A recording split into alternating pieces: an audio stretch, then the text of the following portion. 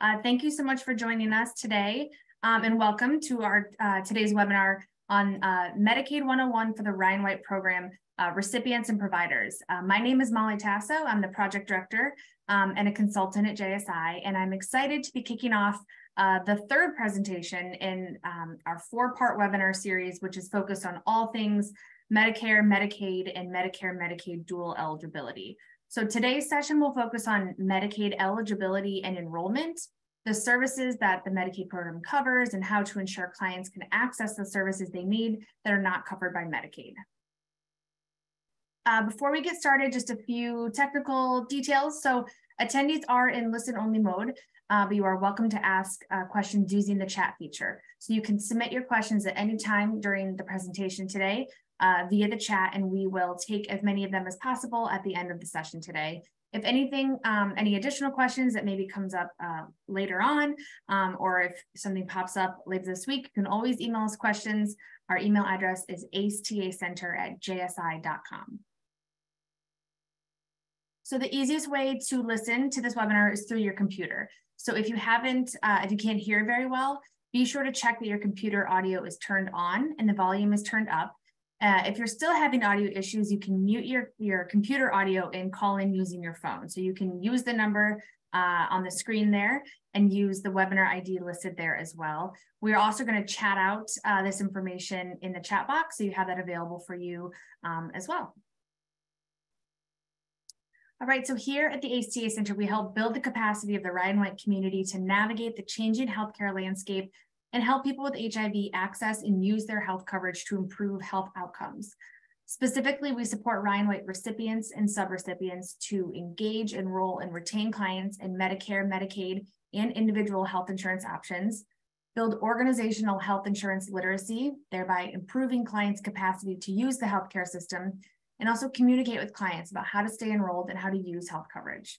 We do this by developing and disseminating best practices and supporting resources, and by providing technical assistance and training through national and localized activities. This slide shows all of our key audiences. This includes program staff, clients, program managers, and administrators, and also people who help enroll Ryan White clients, such as navigators and certified application counselors and SHIP counselors. Today's webinar will be archived on Target HIV at targethiv.org/ACE. That is our website. You can find links to all the tools that we're going to present today. And if you forget the direct link, you can also find us by going to the Target HIV website homepage or searching the topic library. So again, today's webinar is part 3 in the 4-part series. For those of you who may have participated in the previous webinars on Medicare enrollment and eligibility, welcome back. For anyone who might be new to this series or to the ACA Center, welcome. We are referring to these webinars as part of a series, but there's no requirement or expectation that you attend the previous sessions, so don't worry if you missed them. Again, if you want to view the recordings of the Medicare webinars, you can find those on our website. Again, targethiv.org/ACE/webinars. All right, so today I'm very excited to be joined by Amy Killalay and Mira Levinson for this presentation. Amy is an independent consultant providing public health policy and financing expertise to governmental public health agencies, nonprofits, payers, and providers. Amy's focus areas include HIV and hepatitis programs, public and private insurance coverage, public health and healthcare financing strategies, and medication access and pricing. And Mira is the ACA Center's principal investigator and has been part of the ACA Center leadership since 2013. We also have a few other teammates and experts joining us for the Q&A panel, and I can introduce them later on. So again, please chat in questions at any point during this webinar, and we will put them in the queue and address them later. All right, so the roadmap, the plan for today's webinar, we are first going to go through the basics of the Medicaid program and how eligibility is determined. Then we'll cover the application and enrollment processes and find out, and then finally, we will discuss what services Medicaid covers. Then we'll share with you how the Ryan White program provides care completion for clients on Medicaid. And then again, we'll close it out with a Q&A session. So with that, I'm going to hand it over to Amy, who's actually going to start us today with a quick update around the end of the Medicaid continuous coverage requirements. Awesome. Thank you, Molly. And hi, everyone. It's great to be with you today. So yes, as Molly said, let's do a quick update. We have somewhat breaking news and a topic that will be covered in great detail, I think, over the coming weeks, months, the next year. And that's the Medicaid continuous coverage requirement unwinding. So as many of you are now aware, we've had continuous coverage in Medicaid since the spring of 2020. So as a response to the increased needs for Medicaid as a result of the COVID-19 pandemic, state Medicaid programs received extra funding from the federal government. And in return for that bump in federal funding, Medicaid programs agreed not to kick anyone off of Medicaid. So we've had people coming into Medicaid programs, but no one's been leaving the programs since 2020. So as you can imagine, that has caused the Medicaid program in every state to expand over the past several years. We have now a date certain for the end of this continuous coverage in Congress. In December, rather, Congress announced an end date. That the end date is March 31st, with terminations happening again in April of this year. So the ACTA Center is on this topic. There'll be lots of resources in the coming weeks and months. I believe there's a blog post on the unwinding being chatted out now, as well as an announcement about a webinar being held in March on this topic. So more to come, but a few things to flag right now, because we are in a bit of a race to prepare for a lot happening starting April 1. Number one, make sure that Ryan White clients update their contact information with their state Medicaid agency. This is really important. Any correspondence that someone is going to receive in terms of renewing their eligibility for Medicaid, they're going to need to be able to have updated contact information to receive that. So that's an important one. Encourage clients that this is coming. Check their mail. Check any correspondence from the Medicaid agency to ensure that they are completing what's needed for a renewal. So if they are still eligible for Medicaid, they don't lose eligibility. And then help clients complete and make sure that Medicaid renewal forms are returned. Not everyone will receive one. Some people will be renewed based on data Medicaid already has, but if folks receive a renewal form, that means they have to submit data that Medicaid does not have on file. And then finally, there are going to be people who are no longer eligible for Medicaid, that over the years, their income may have changed and their eligibility for Medicaid may in fact be found to no longer exist. So there's going to be a need to help folks enroll in other forms of health coverage, Medicare, Marketplace. And there is a need right now to start thinking about what those types of transition assistance activities will look like. So again, more to come. This is just but a preview of some of the topics that will be covered in that March webinar. All right, next slide. So with that, and again, we will cover this in detail, so don't worry. But we're going to dive into the regularly scheduled programming and go through the foundations of Medicaid. So we're going to start at the beginning and talk through the basics of how eligibility is determined in Medicaid. So next slide. So first, let's start at the very beginning with the purpose and the structure of the program. Medicaid's a public insurance program, and the purpose of the program is to provide coverage to low-income people. So it's a state and a federal partnership. And what that means is that Medicaid is funded with both state and federal dollars. In return for federal funding, state Medicaid programs have to follow federal Medicaid rules. That's like the hook. States get Medicaid funding from the federal government, and in turn, they have to abide by a floor of Medicaid requirements. However, states are also kicking in money, and states have a good deal of flexibility to structure their Medicaid programs in different ways, which means that one state's Medicaid program might look very different from another. And we'll talk throughout about how some of the ways state Medicaid programs differ from one another. So next slide. So when we look at the role of the Medicaid program specifically for Ryan White clients, we see that the program is just very, very important for the folks that the Ryan White program is serving. It's the single largest source of coverage for Ryan White clients, with 31% of all Ryan White clients having Medicaid coverage in 2020, and then an additional 8% of clients on both Medicare and Medicaid. So they're dual eligible for those two programs. So, this is just sort of a sort of context check of understanding how Medicaid works is not extra, it's really essential to ensure access to care and treatment for the clients that the Ryan White program serves. So next slide. So let's move to the Medicaid eligibility categories. And I'm going to start with the 5 categories on the left. So the 5 bars to the left. And these are often referred to as traditional Medicaid eligibility categories.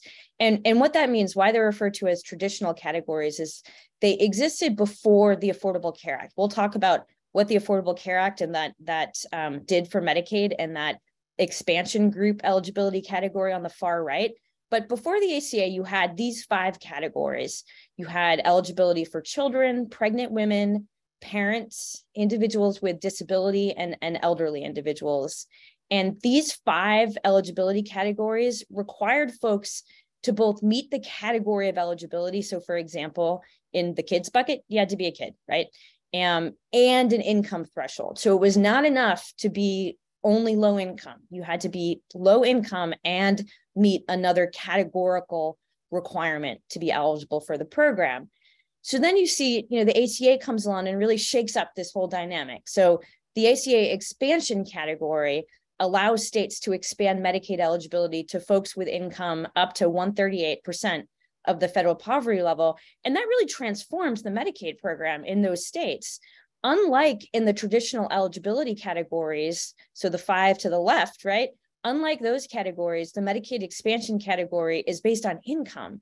And so for the first time, you saw the doors of the Medicaid program open to single childless adults to finally have access to a program. And that began in January 2014. So I believe we're going to pause right now for a poll. So you see the poll in front of you asking, which of the following Medicaid eligibility categories are most common for your clients? So you've got all of the ones we just talked about: children, pregnant women, adults and families with dependent children, individuals with disabilities, folks 65 and older, and then the ACA Medicaid expansion group, so folks up to 138% of the FPL.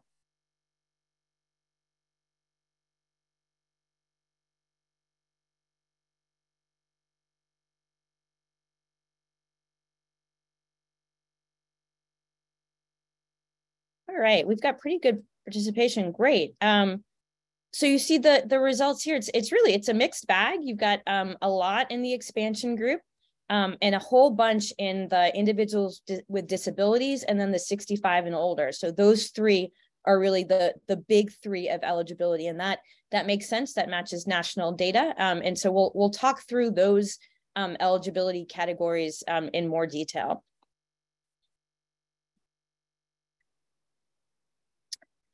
Okay, so in addition to those full categories of coverage that we just went through, states may also offer what are called limited benefit Medicaid options. So these options, and again, they are state options, so they're not available in every state, but they provide some services for folks who qualify, but they don't provide full coverage and they don't count as minimum essential coverage. So as a quick reminder, minimum essential coverage is it's important because individuals are only eligible for premium tax credits on cost sharing reductions on the marketplace if they don't have access to minimum essential coverage. So what the takeaway here is that most folks who have limited benefit Medicaid can choose to purchase subsidized marketplace coverage instead of enrolling in Medicaid if they meet the other eligibility criteria for those subsidies. And that's important because limited benefit means just what it means. You're not getting the full Medicaid benefit. You're getting a subset of services that don't count as full coverage. So you don't have to be limited to that. You can go into the marketplace and get subsidized coverage. But these benefits options, they vary by state. They include some of the things you see in front of you, like family planning services, emergency services only, limited pregnancy benefits.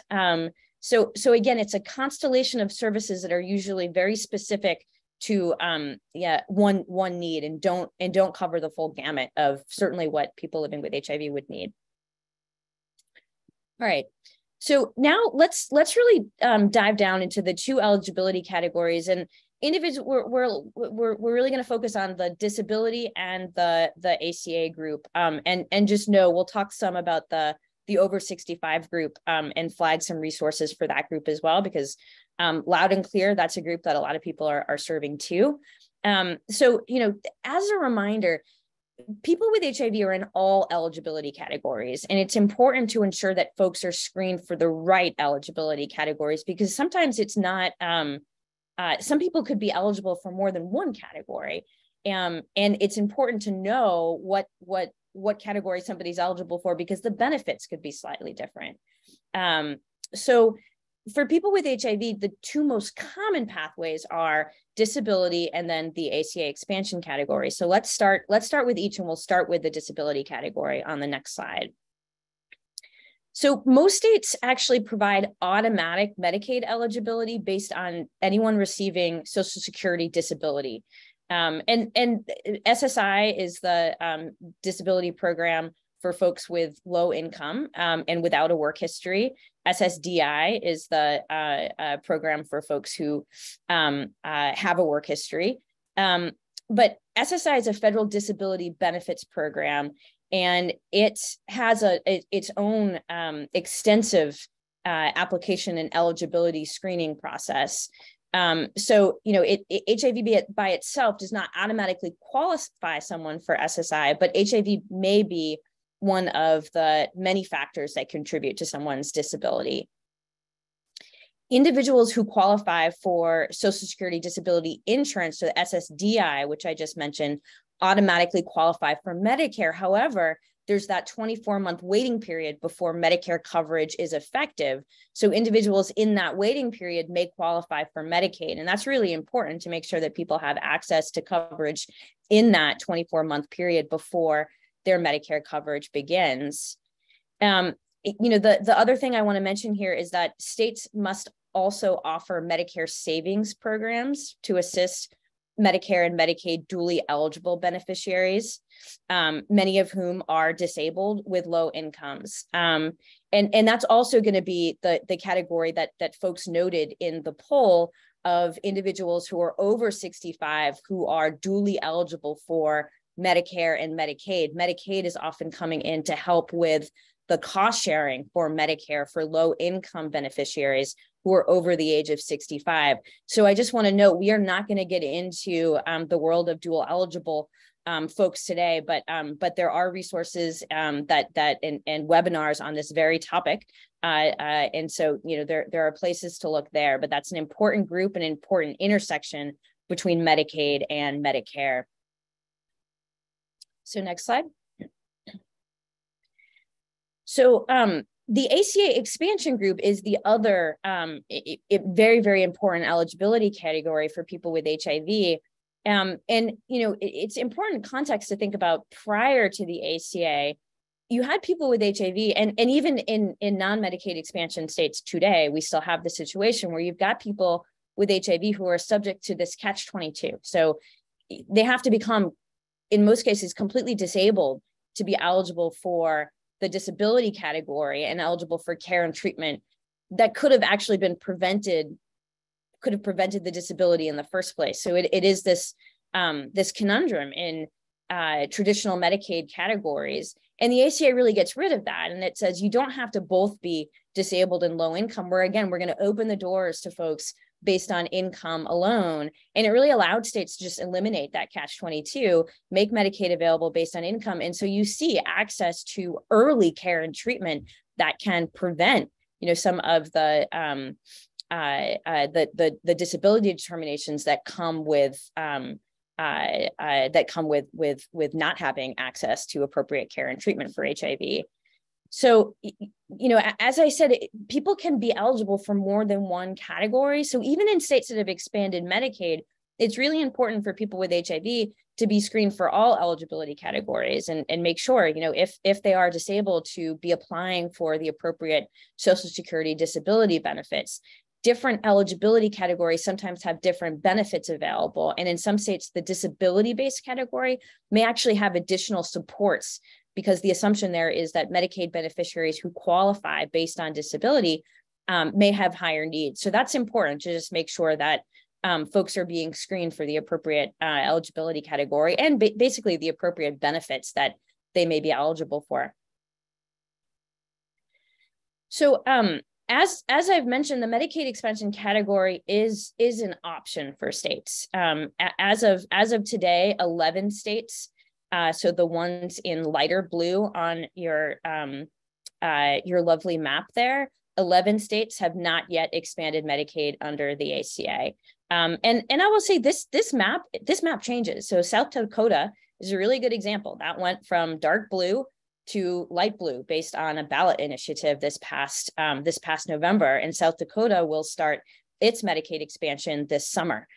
So these change, these are not static, but as of right now, we have 11 states who have not yet expanded under the ACA. So in those states, in those dark blue colored states, right, you only have access to the traditional categorical eligibility buckets that we talked about. Those are the options that are available for people with HIV. So it's a limited way and pathway into Medicaid for folks with HIV in those states. So I believe we're going to do another poll. This one's a quick one. Has your state expanded Medicaid? Yes, no, or I am not sure.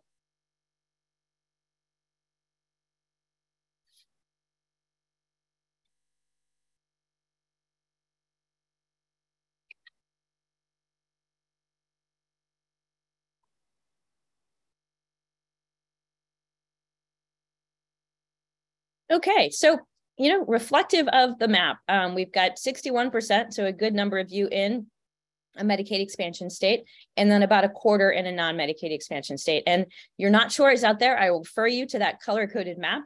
You do not have to be not sure for long. So that's a good mix. And as you all know, the conversation about Medicaid just looks very, very different in a non-Medicaid expansion state. So we'll try to pull that out and those differences out as we go. All right, so with that, let's move on to the actual Medicaid application and enrollment processes. So next slide. So income is a critical eligibility criteria. It's critical sort of across all of the different disability categories. So I'm going to spend a few minutes talking about how Medicaid programs assess income. And so first, some groups are automatically eligible for Medicaid and don't need to submit an additional Medicaid application. So for instance, we just talked about the disability category. In the vast majority of states, folks receiving SSI are automatically eligible for Medicaid. And that makes it a lot easier. It's basically a twofer, right? You get SSI eligibility and that serves as your Medicaid eligibility application. And so you're automatically eligible for Medicaid. It makes it a lot easier for that group to access Medicaid. But then you've got other groups. So for instance, the ACA expansion group, right? Those folks have to demonstrate that they meet an income threshold based on what's called modified adjusted gross income, or MAGI. And I'm going to talk about what that looks like in a minute. But those are two pathways. We talk about the most common eligibility pathways for people with HIV. You've got one that's fairly straightforward, and then you've got another that's going to be an assessment of income. So let's do one more poll. All right, knowledge check. True or false? Individuals with incomes at or below 150% FPL automatically qualify for Medicaid coverage.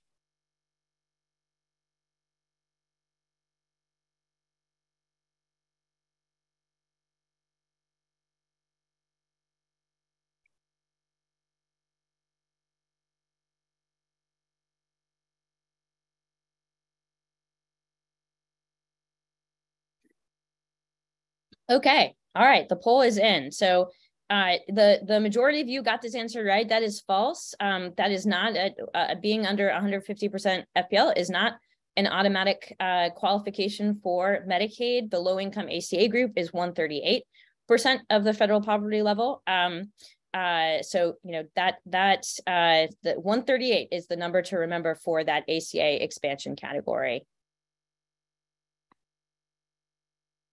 All right, let's move on then to MAGI and how you calculate it. So as I said, I mean, Magi, and anyone who's familiar with the tax system, or anyone who's familiar with the tax system, or even looking at marketplace eligibility income criteria, Magi it's a shorthand of assessing income, and it's based on a person's household taxable income. So it's very much aligned with how the IRS looks at income. There's familiarity with the concept because this is how marketplaces assess eligibility for the subsidies to purchase marketplace coverage. A lot of ADAPs have also either tweaked or moved their income eligibility determinations to be based on Magi, just in order to align how programs are assessing income. And you can see why you'd want to do that, right? Like, you really wouldn't want wildly different calculations of income by program, because that's going to be confusing for all concerned. So there has been movement to align the income criteria across Medicaid, marketplace, and now even ADAPs and other public programs. One important difference, though, about how Medicaid looks at income that is a little bit different than how marketplace subsidies work is that Medicaid eligibility is usually based on current monthly and not annual income. So, the marketplace goes the opposite way. It asks folks to predict out, make assumptions about their annual income, and usually looks at the most recent tax year to give a projection into the tax year ahead of you, right? Medicaid assumes a sort of different baseline, and they're just looking at current monthly, not annual income. And that's important, and particularly for lower income folks whose income may fluctuate over the year. So next slide. Another big difference between the marketplace application process and the Medicaid application process is that, unlike marketplace coverage, which requires folks to enroll during an open enrollment period, or if you're outside of the open enrollment period, to be eligible for a special enrollment period, people can apply for Medicaid at any time during the year, and they should. The exact application process varies a bit by state, but it usually includes a sort of multiple pathway to apply, right? You can apply online in most states now, via phone, through a state's call center, or by a paper application. The ACA also emphasizes a no wrong door approach to applications, and actually allows marketplaces to screen individuals for Medicaid coverage when they're being screened for subsidy eligibility. So there's really multiple ways to apply for Medicaid and to get screened for eligibility to Medicaid. Next slide. So once someone is determined eligible for Medicaid, coverage is effective either on the date of the application or the first day of the month of application. Medicaid is also a fairly, I think, generous program in some ways, in that it allows retroactive coverage. So this is something that you don't typically see in the private insurance space. Medicaid allows retroactive, so it backdates essentially coverage to start up to 3 months before your application went in, as long as you would have been eligible for Medicaid during that period. So this means that Medicaid coverage could actually begin 3 months before the date of your application. And when this happens, Medicaid will actually reimburse providers for care provided during the retroactive eligibility period. And some states will also reimburse beneficiaries who paid for care out of pocket. Now, if you're a Ryan White provider, this might be important to you. You could get reimbursement from the Medicaid program for services you provide to someone who actually was Medicaid eligible. For an ADAP, ADAPs often are back billing Medicaid if Medicaid should have been primary payer for drugs, and yet ADAP was paying for drugs during that eligibility period. So that's an important facet, both for beneficiaries and for providers. So next slide. And then the last of this trifecta before we move on to the Ryan White Medicaid intersection. But let's dive deep. We've gone through the enrollment and eligibility criteria. What do you get once you're on Medicaid? So it's important to really highlight that Medicaid's a full insurance coverage program, with the exception of the limited benefits Medicaid that we talked about. So asterisk on that.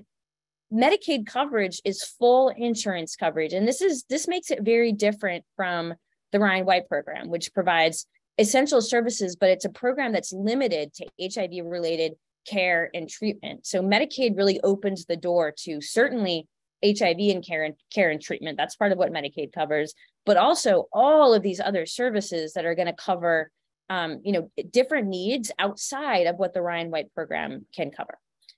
So Medicaid has a series of what are called mandatory benefits, which every state has to cover. So those are non-negotiable. That's the kind of hook that the federal government says, you get federal money. These are the things you have to cover. They're mandatory, right? And you see all of the mandatory benefits on the left side of the chart. And they're pretty standard and they're pretty important. Inpatient hospital care, diagnostic and treatment services, lab and x-ray. So those are the mandatory ones. And then you have optional services. And those are the ones on the right side of the chart. And so those are the ones that, not every state covers. States cover them at varying degrees. You see a lot of variability in them. And I just want to hover, and hopefully this is jumping out to everybody because I think it's an oddity, that prescription drugs are technically an optional benefit. It's odd that they are. They are an incredibly important part of somebody's medical needs. And though they are technically an optional benefit, every single state includes this benefit. So for all intents and purposes, it doesn't vary. Every state covers prescription drugs. The Medicaid statute actually requires states to cover every single Food and Drug Administration approved drug that is part of the Medicaid drug rebate program. So in other words, manufacturers agree to give Medicaid programs a pretty big discount on their drugs. And what the manufacturers get in return is that those programs have to cover their drugs. So it's a symbiotic relationship, right? Manufacturers say, here's a discount, and Medicaid say, cool, we will definitely cover your drugs so that people have access to them.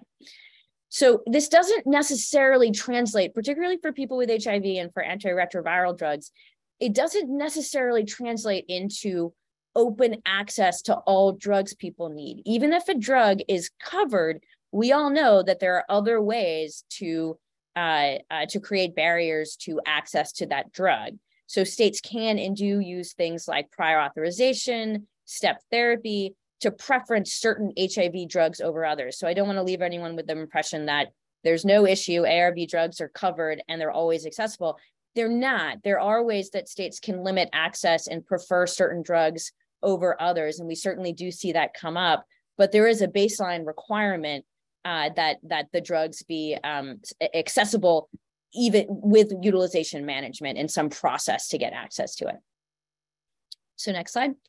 So we've sort of covered, and we're going through this rapidly, but hopefully you're getting a sense of how the program works. The last part that I want to talk about is both the delivery and then costs of Medicaid. And by delivery, I mean the way that people actually access services and the way that the Medicaid program is paid for. And those two things actually are related to one another. So there are basically two main ways that Medicaid services are delivered.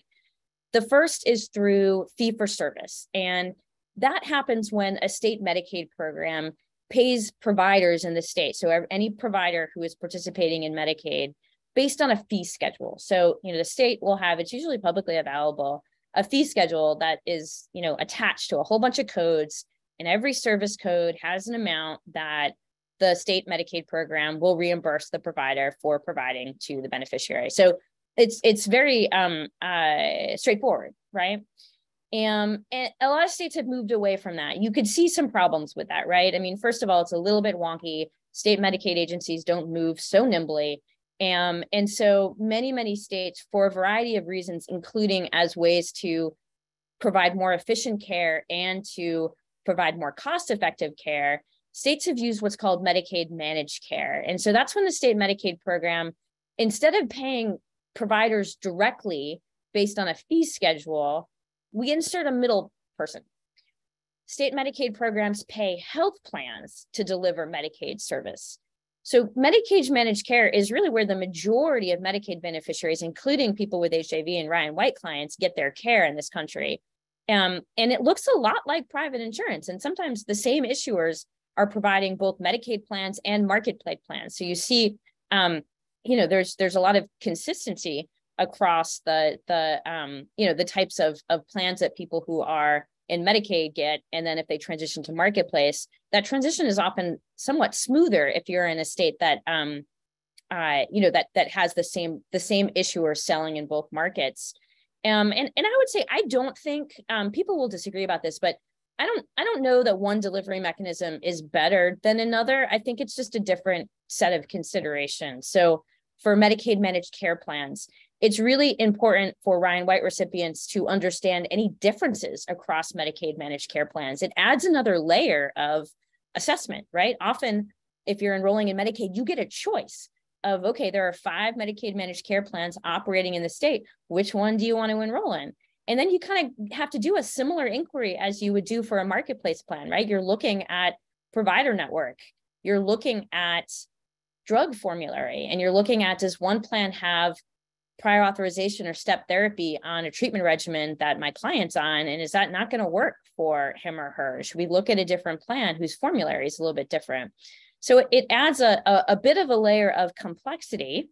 And I would also say Medicaid managed care plans on the flip side of that often add different services that may not be available through the state Medicaid agency. So Medicaid managed care plans can sort of add services like linkage services that try to link people with other social services. Some Medicaid managed care plans are trying to do more on social determinants of health, so have added far more substantive housing access services. So you see some innovation there, and it's just, it all depends. One is not necessarily better than the other, but Medicaid managed care does require a little bit more of an assessment across plans to make sure that clients are picking the plan that's going to work best for them. And next slide. So I want to end with just a super quick review on the premiums and cost sharing that clients may see in Medicaid.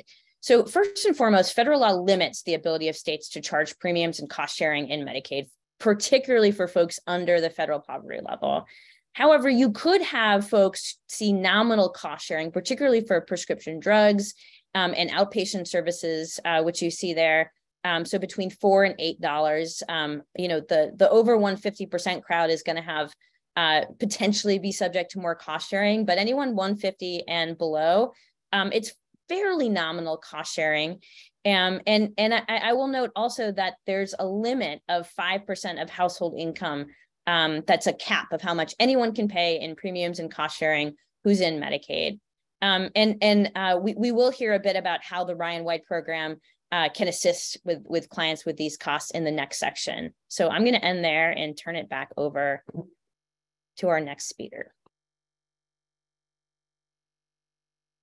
Thank you, Amy, and hi, everyone. So now that we've covered eligibility and enrollment and coverage, I'm going to talk a little bit about how the Ryan White program can support clients on Medicaid. And then after that, we'll continue on to the question and answer period. So definitely keep those questions coming. You can chat them in at any time. So the Ryan White program supports Medicaid clients by providing enrollment support and also care completion services and helping clients with Medicaid cost sharing. And of course, it also serves as a safety net for people with HIV when they churn off of Medicaid. Medicaid application and enrollment processes are generally separate from Ryan White application and enrollment processes, but Ryan White recipients and subrecipients still play an important role here by screening clients for Medicaid eligibility and also helping people navigate that Medicaid application system. So similar to Marketplace enrollment, enrollment support for Medicaid often includes helping clients provide required documentation to complete or renew their applications at least every 12 months. And also Medicaid applications can take up to 45 days to process. So during that time, the Ryan White program can provide services that will eventually be covered by Medicaid. And that includes ADAP drug coverage. So Ryan White can actually back bill Medicaid to recoup what the program paid during that time. And back billing is an administrative process. It's conducted by the Ryan White recipient and usually doesn't affect the consumer directly at all.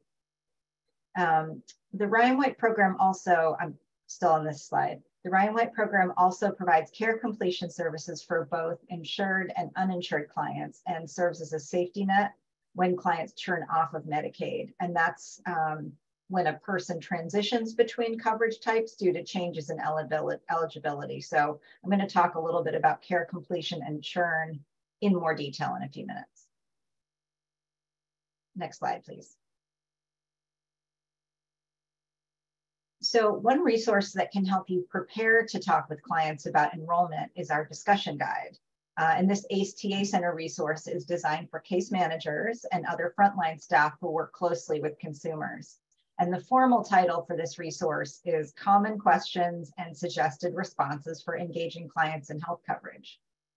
The discussion guide is designed to help you talk with consumers about 5 common concerns that might impact your client's decision-making process about getting covered. So things like changes in healthcare providers and medication coverage, communication challenges, mistrust of health systems, paying for insurance and health services, and immigration status. And programs have used this tool in a number of ways, including using it to role play enrollment conversations with other staff members. It's definitely not a script, but just hearing yourself use some of the sample responses or playing around with how you might respond to a certain question or concern can be a really nice way to get comfortable with some of the more challenging conversations that might come up. So I think we're chatting out a link to this discussion guide now. The discussion guide can also help navigate discussions about how the Ryan White program complements Medicaid coverage. And the Ryan White program provides access both to services that are not covered and also those that are only partially covered by Medicaid. So this is sometimes referred to as care completion. Clients with Medicaid coverage may rely on the Ryan White program to provide complementary services that support retention and care and viral suppression. These services might include case management, housing, mental health, behavioral health, or access to medications, for example. And on the next few slides, I'm going to walk through some examples of how Ryan White service categories might intersect with Medicaid coverage. And again, I just want to be clear that, these are all just examples. The specific availability and scope of services provided both through the Medicaid program and through the Ryan White program are going to vary by state. But regardless, as the payer of last resort, the Ryan White program pays for HIV-related services that Medicaid, Medicare, and private insurance do not cover or only partial cover. So let's start with the example of case management. Next slide, please. Case management through Medicaid includes assessment and care management services to help individuals access needed medical, educational, social, and other services. And this can include tailored case management services focused on specific populations or conditions, but it may be limited to particular provider types. So overall, case management coverage in Medicaid varies by state. The Ryan White program often offers more comprehensive services beyond what Medicaid covers. So this is where the Ryan White program provides care completion. And Ryan White provides both medical and non-medical case management, which might include assessment, care management services, as well as benefits counseling. And many Ryan White programs use a range of non-clinician providers to provide that case management, including peers and community health workers. So next slide, please. Let's now look at direct housing services as another example. Medicaid is not allowed to cover direct housing services. Ryan White recipients and subrecipients, on the other hand, may be able to fill this gap by providing direct housing services in some cases, including transitional, short-term, or emergency housing assistance to clients. Next slide, thank you. So mental and behavioral health services are another example we can look at here. These are both often covered by Medicaid, but many programs limit the number of visits allowed per year. And states may also have limited provider networks or lengthy waiting periods for services. And Ryan White recipients and subrecipients can fill these gaps in care by providing outpatient psychological and psychiatric screening, assessment, diagnosis, treatment, and counseling services, as well as outpatient services for the treatment of drug and alcohol use disorders. Now, in terms of access to medications, Amy's already talked about this a bit on the earlier section in terms of Medicaid. For example, even though Medicaid programs must cover antiretroviral treatment, some states do significantly limit access, such as through monthly limits on coverage of brand name drugs. So here's where ADAPs or Ryan White AIDS Drug Assistance Programs can provide medication access when there are gaps in access through Medicaid. And this is important care completion for some people to ensure that clients do have continuous access to their antiretroviral therapy to maintain viral suppression, which of course helps people with HIV stay healthy and prevents new infections. So again, with all of these care completion services, please do check with your state's Ryan White and ADAP programs to see exactly what they offer. Now, Ryan White funds may be used to cover Medicaid premiums and cost sharing, though again, this does vary by jurisdiction and recipient. Ryan White recipients may be able to provide co-payment assistance, which can help people with HIV avoid missed appointments. This means helping people avoid gaps in care and maintain consistent access to essential HIV medications. In general, though, as Amy explained, Medicaid cost sharing is limited and nominal. Next slide, please. So some states may have a medically needy or spend down option for certain Medicaid groups, such as individuals that qualify based on age and disability, children, and pregnant women. Medically needy programs allow people to deduct certain qualified medical expenses from their income while they're uninsured. This allows people to reduce or spend down their income to qualify for Medicaid. Medically needy programs vary by state, but essentially these programs allow individuals whose income would otherwise be too high to qualify for their state Medicaid program to spend down to the Medicaid income thresholds. It is important to note that federal funds, including the Ryan White program, cannot be used to meet an individual's spend down. In other words, any federal Ryan White funds used to pay for a client's medical services while that person is spending down income to meet Medicaid income eligibility will not be counted as qualified expenses. That said, some states are able to allocate state or local funds to assist clients to meet spend down requirements, but that definitely varies by state as well. So again, Ryan White recipients are strongly urged to assess state policies when it comes to assisting folks with their spend down. And now let's talk a little bit about what happens when people lose Medicaid coverage. So many Ryan White clients may turn on and off of Medicaid and other programs. And we call this churn. It happens when clients lose eligibility for a program, such as when their income rises above the threshold or if they fail to renew their eligibility. So as a safety net program, the Ryan White program does provide access to HIV care and treatment for individuals who may be in between other coverage. But remember, this is just HIV care and the Ryan White program is not health insurance. So it's really important to work with clients to figure out if they may be eligible for full coverage whenever that may become available.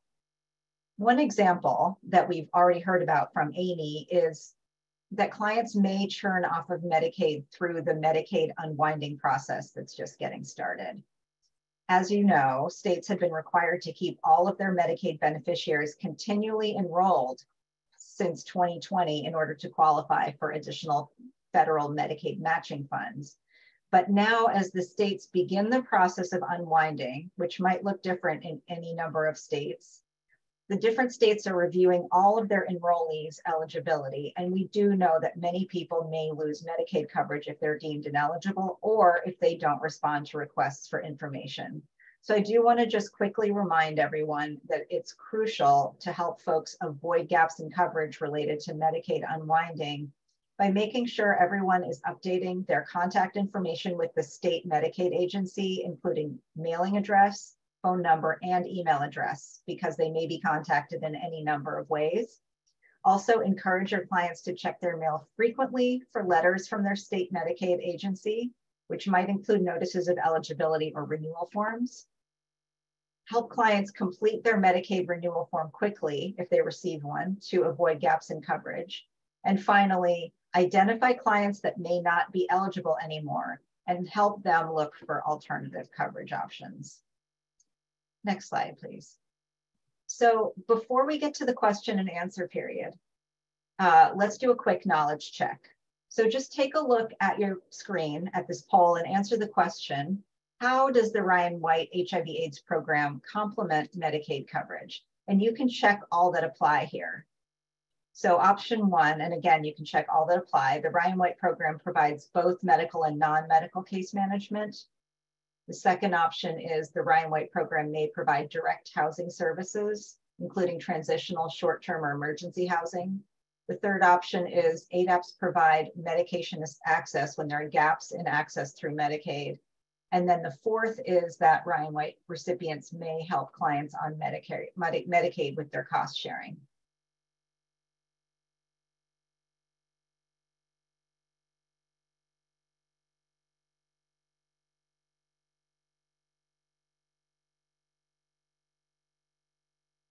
So the poll, it's closed, and it looks like folks have responded in pretty high numbers across the board, especially on the ADAPs providing medication access. But that's great because it's actually true that all of these are possible. So I'm glad it sounds like all of you have been listening and that the Ryan White program does provide a vast array of care completion services, including all of the ones that are listed here. So great job, everyone. So now I want to let you all know about an important ACE/TA Center resource that captures a lot of what we talked about today. And this is called Medicaid 101 for Ryan White HIV/AIDS program recipients and providers. And it's designed for case managers and other program staff to help you and your colleagues understand the eligibility and enrollment rules for Medicaid, what the program covers, and how to ensure your clients can access the services they need. So we've just chatted that out, and I hope you all will take a look at that and share it with your colleagues as well. So now we're going to turn to your questions, and for this, I will hand it right back to Molly Tasso. Awesome. Thank you so much, Mira and Amy. All right, we've received a number of wonderful questions, and I do recognize we've got about 7 minutes left in our time together today. So we're going to jump right in. So I'm going to have Amy tackle the first couple questions. We've got 2 questions around the sort of fee-for-service or Medicaid managed care approaches. So Amy, can you talk to us about how Medicaid managed care programs work? Do they act as intermediaries or the middle person? How are those structured?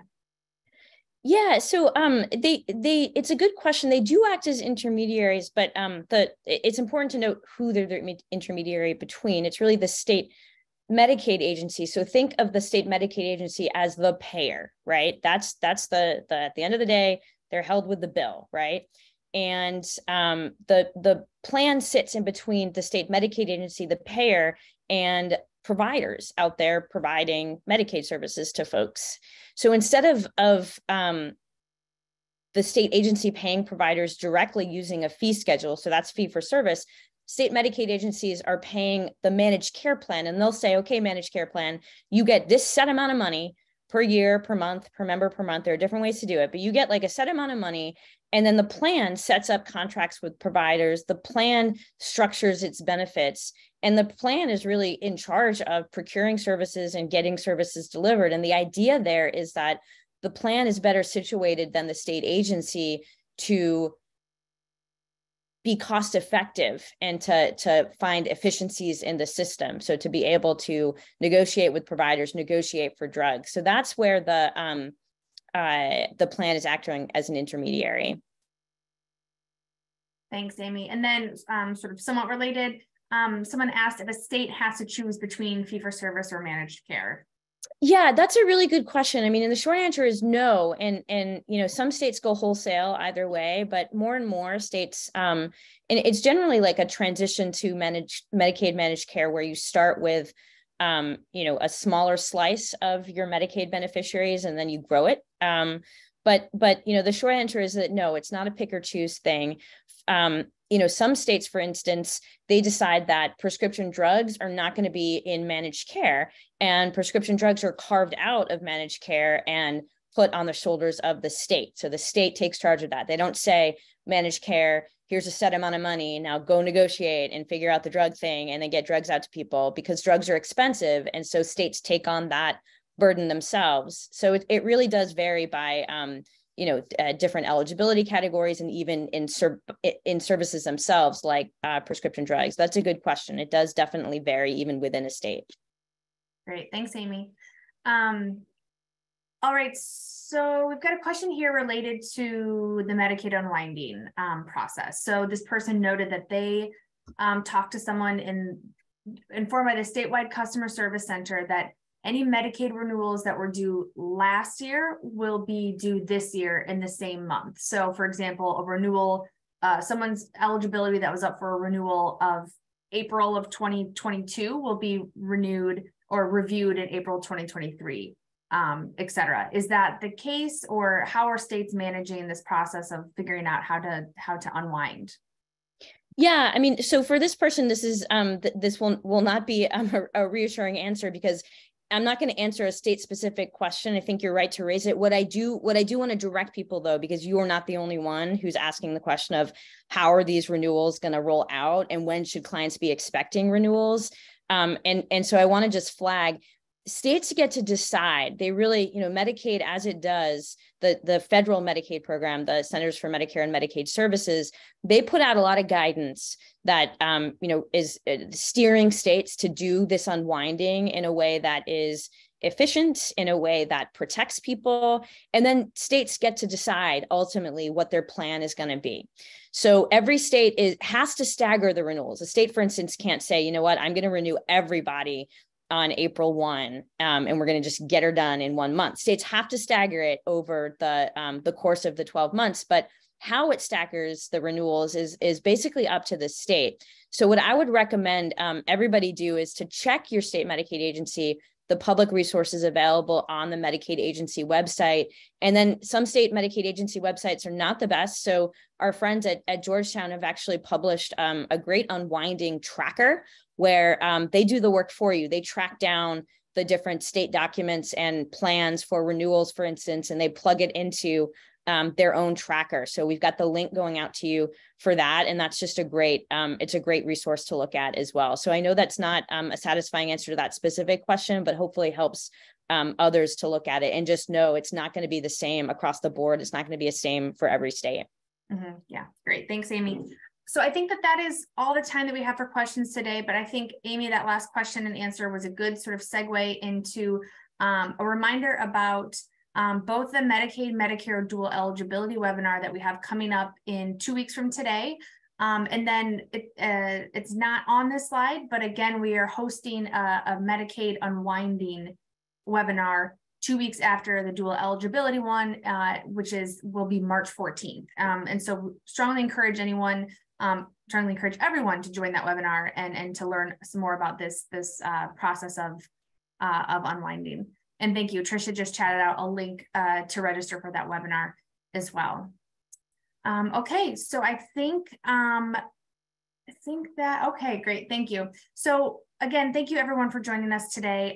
Please keep your webinar window open to complete the evaluation when it pops up when we end the webinar. It's very, very helpful for us to hear your thoughts and feedback on these webinars so that we can continue to improve our TA offerings and provide everyone with more opportunities to engage with us and build your capacity on these important topics. You can sign up for our mailing list, download our tools and more by visiting our website, again, targethiv.org/ACE. And again, if you think of any further questions after today's session ends, please don't hesitate to send us an email. Again, acetacenter@jsi.com. All right, thanks everyone. Have a great afternoon, and we hope to see you in a couple weeks. Take care.